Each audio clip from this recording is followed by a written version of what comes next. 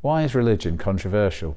When people think about religion, they frequently imagine a set of beliefs about gods. They tend not to think about how religions shape people's attitudes to everything from debt to the environment.